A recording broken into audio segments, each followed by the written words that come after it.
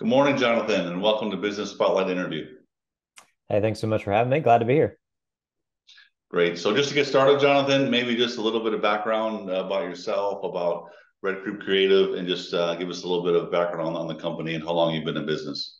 Absolutely. So I've been doing this for quite some time, started video production stuff when I was in high school. And so I'm almost 39 years old now. So I can actually say over 20 years that I've been doing this.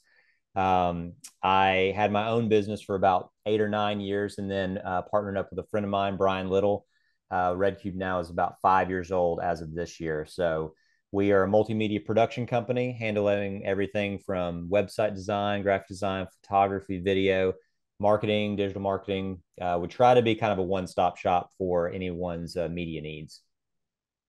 Excellent. So young man for 20 years in the industry. That's excellent. So 5 years in. So during that journey, anybody that inspired you, or when you think about success, any person that kind of comes to mind? Yeah, there's a lot of people that I follow online. I had personal friends of mine that were huge stepping stones for me along the way, kind of got me, to learning some of the things that I've been able to also do the same for other people. One of the guys that comes to mind that's in our industry is a man by the name of Jeremy Cowart. He's a professional photographer out of Nashville. Love his work and just creativity. He's done a lot for just pushing the envelope for what is possible. He's still doing things. Just had an event a couple weeks ago where he did something that I don't think has ever been done before, creating like 10,000 different photos in about 15 or 20 minutes, I think it was. So using LED boards and projectors and all kinds of different stuff. So creatively, he was one that I really kind of admired his work early on. And it's hard not to try and emulate someone else that does such exceptional work. But I think I kind of found my own, avenue of things that I like to do and try to create my own style. And so, but he's one that kind of comes to mind. I could probably name 100 other people, but in the creative world, he's top notch for me. Excellent. Yeah, that's a great answer. Use the creativity of others, but basically put your own unique spin on it to create your own niche. That's excellent. Yeah. So 5 years owning your own company. Mm-hmm. So during that journey, Jonathan, what's been some of the biggest learning that you've had along that path? Well, Red Cube is 5 years old, so I'm 14 years in to owning my own company. So the biggest thing that I learned is that life is a lot more fun when you're doing it with more people. So the first 8 or 9 years doing my own thing by myself, we have a lot of heavy equipment in the industry I work in, especially when I'm doing video stuff.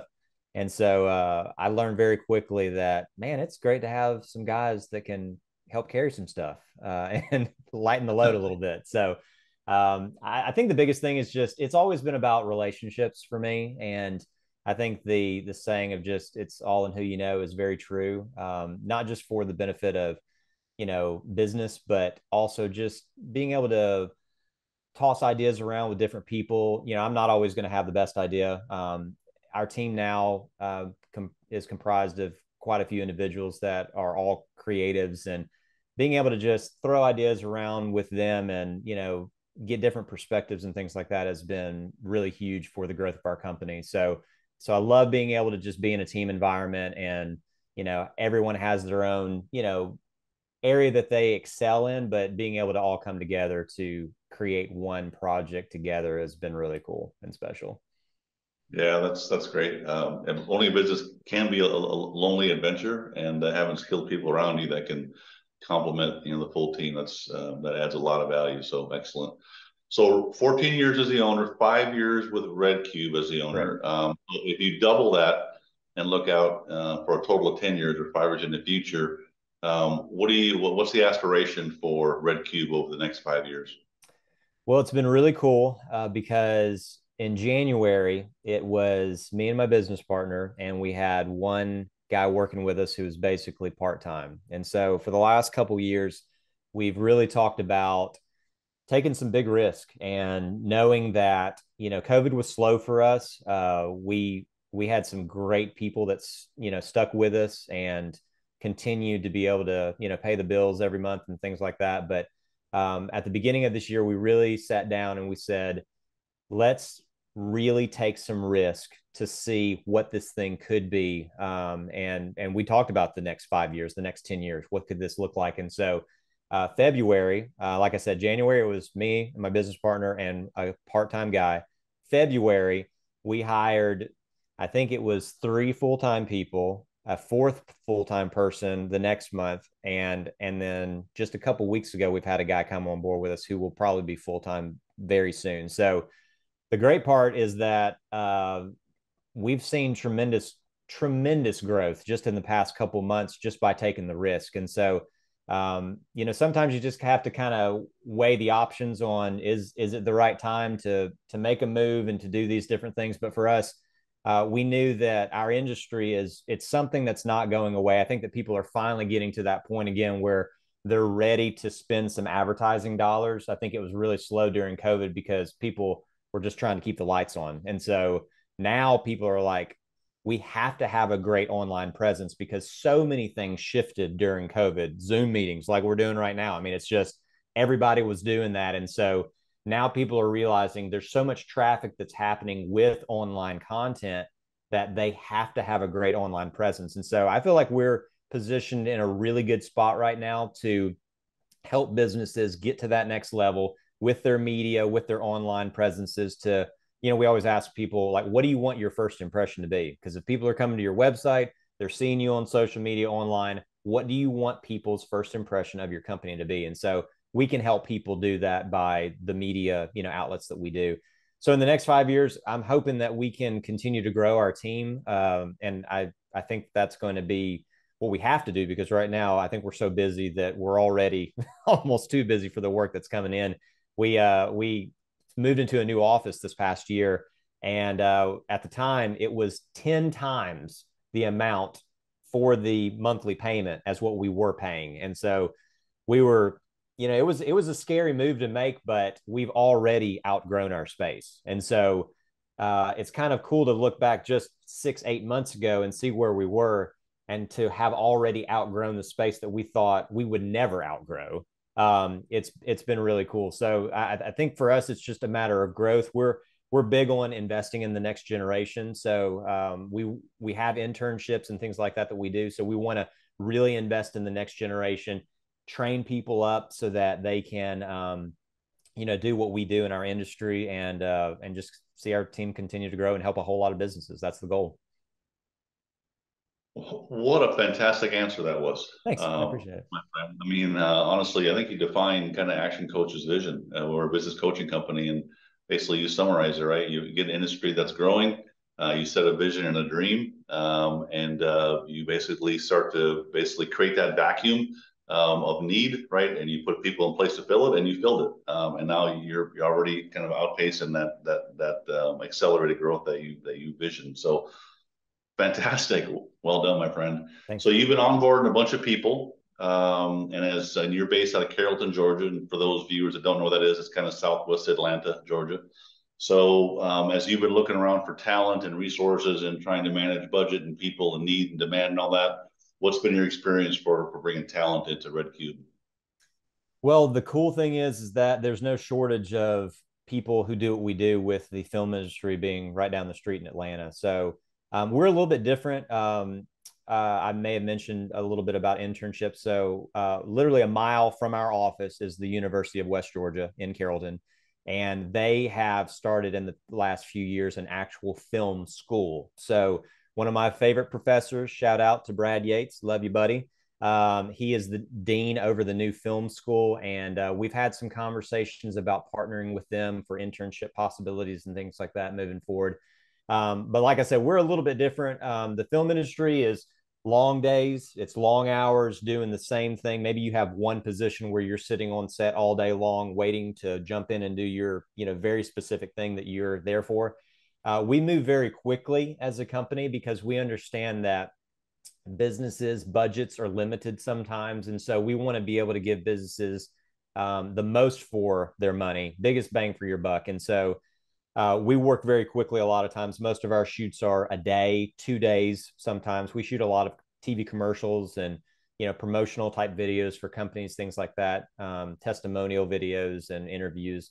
And so we're trying to give them the most that we can for the least amount of money possible. So we work very quickly. Our teams are smaller. Instead of having 50 or 100 people on set, we may have 3 or 4 people on set. So I think that it's easy to find people who do what we do because there's a lot of them in Atlanta. But we're looking for very specific people. We're looking for people who are hardworking, want to grow, and have a community of people around them that can become more like a family. Like I said before, relationships are very important to us. And so we have a lot of, opportunities because of West Georgia being right down the street. We have a lot of inquiries, and we meet with a lot of, possible students or even people, who may have their own production company that reach out to us and, hey, I'd love to just connect and, be a resource, that kind of thing. So we're always looking though. If there's anyone out there who has some skills, editing, shooting, graphic design, photography, any of that kind of stuff, we'd love to, connect with you and have you as a resource, because we do have a lot of, contractors that work with us on projects and things like that. Excellent. Yeah, it sounds like you got a perfect resource right in your back door, and not only to support you guys, but you're also paying it forward by investing in the youth and the next generation. So that's the awesome. goal. So as I said, as you know, I run a business coaching firm, so coaches are always near and dear to my heart. So if you look back in your career, it could be professionally or personally, who would you identify as one of your most influential and best coaches in your life, and why? This is easy for me. It would have to be my dad because he was always my biggest cheerleader. He was a pastor, still was my whole life. And even though he was very busy with the churches and stuff that we were involved in, he was always at every soccer game and was the loudest one cheering from the sidelines. I could hear him over everybody else. And so he's really been the one that's pushed me. He knows nothing about media. Probably one of the least technological people I know. He actually called me the other day because we're doing a website for his church that he's at right now, and asked me a very simple technology question. Sorry if that offends you, Dad, if you end up seeing this, but I just kind of laughed in the back of my mind, thinking, "Gosh, I thought everybody knew how to do this." But regardless of that, though, he is still the one today that is always just in my corner and so excited about the growth that we're seeing happen. And so I think for me, that's the biggest thing. I don't need people around me that, are so technology advanced that, I need their kind of love and support. I just need people that are like, man, you're just killing it, doing great. And so he's definitely been my biggest cheerleader for sure. Great answer. And further not to offend him, he may be one of the ones that have the old VCR still blinking midnight on it. I'm could be, yeah. Half of my listeners probably don't know what a VCR is. So, all right. So I think you said 39, not to offend. 39. I think that's what you are. Yeah. So a couple weeks. Yep. Yeah. So you're many, many years closer to your 18-year-old self than I am. But if you had to look back on that, whatever, it's been 23 years since you were 18. What